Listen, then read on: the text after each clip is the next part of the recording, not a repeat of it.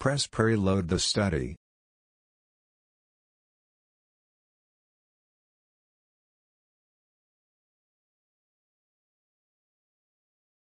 Go to the toolbar and press Measure.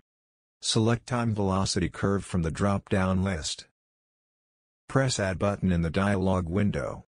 Hover the cursor over the area of interest and click the left mouse button. The system immediately determines the intensity values in all phases at the point, and displays it on a graph. If there are more regions of interest, repeat the same steps. In order to save the graph as a secondary capture, click Save as Secondary Capture button in the dialog window. After saving, secondary capture will appear as a separate series.